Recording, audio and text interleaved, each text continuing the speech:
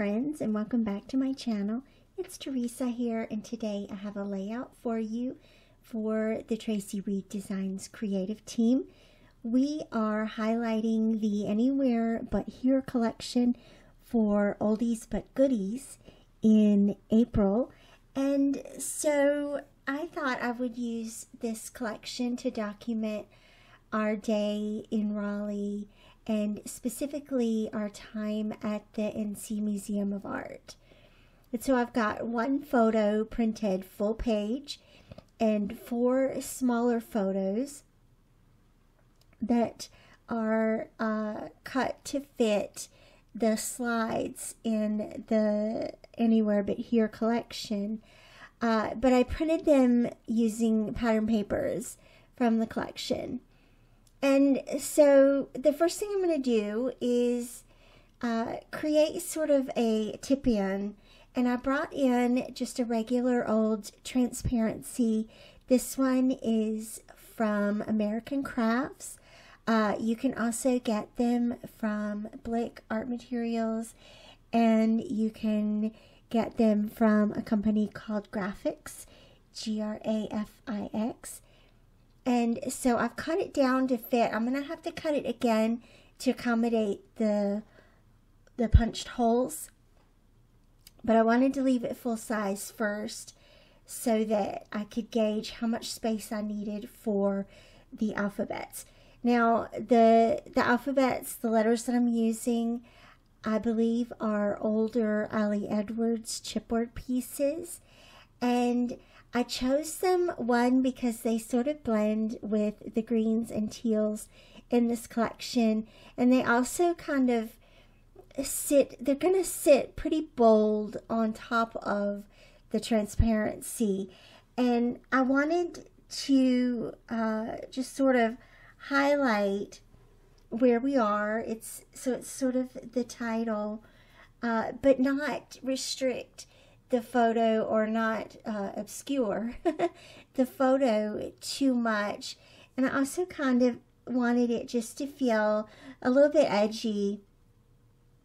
I noticed after I printed out the photo that I had printed it at an angle somewhat, or I had taken the photo at an angle somewhat. And so I wanted to play that up and decided to adhere the letters at that same angle. And so you can see the N and the M I'm following up with the line in the mirror. What this is an entrance into the West Building at the Museum of Art. And the entrance is all mirror. And so I looked up and saw the mirror on the ceiling, and I was like, hey, everybody look up. It's a cool photo up there. You know, because normally we take pictures of our shoes and our feet, but here we are in the mirror on the ceiling. And I just thought that was a cool capture. And this is a cool way to present that in the book.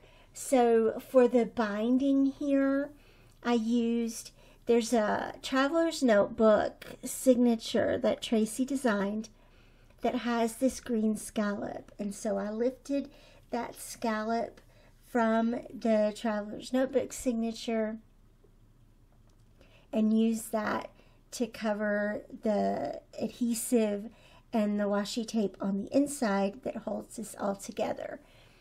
So then I also brought in these Studio Calico alphabets to add OF, to add the word of, to in between the M and the A, so that the title reads NCM of A. So then I also planned for a little stack of labels for journaling and some embellishments here on this inside edge of the tip-in. And so I'm just stacking some of the word strips, the signs. The labels are laid down vertically to not interfere with the photo or not interfere too much with us, because of course I still wanted us to be the focal point here on this image, or on this side of the layout. So I also am placing the embellishments strategically so they're not blocking our faces. And then I'll go ahead and add my journaling here. I'm just using a lighter gray jelly roll pen. I love these. I'm writing on matte photo paper and they dry really well. So it just makes it easier to add the journaling there. And I think other than trimming off the space for the punched holes, I think I'm done with that side. So my idea here, first off, I've backed the right hand side of the layout with this yellow pattern paper, and I added 2 of the paint elements in the kit. And then my idea with the slide covers is to have them flip up so that there's 2 layers of interactivity with this layout, the tip in and also flipping up the slides. But it was also strategic because the photos themselves show different areas of the museum that captured my eye, but then when you put the slide over top of them, parts of the images get a little bit obscured. Like the first one is a sculpture of a human, and he's holding his knees and he's literally mounted on the ceiling looking down.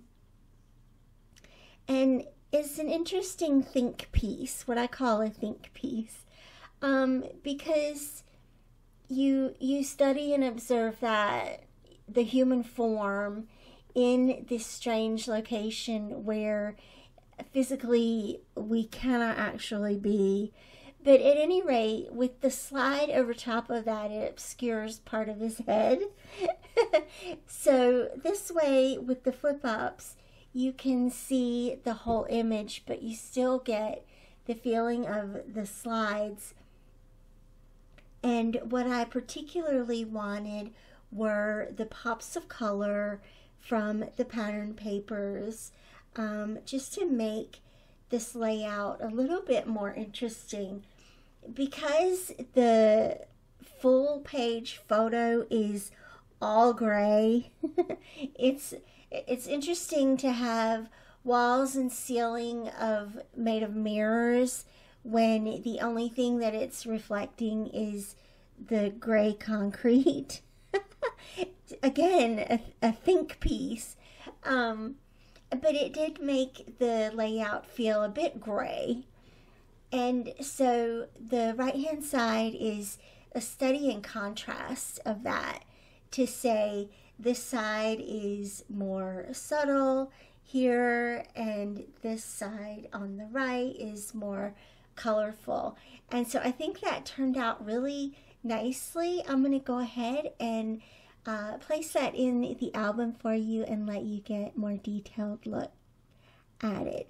Thanks so much for watching. I will have links down below for this collection, and I'll see you back here real soon. Bye-bye.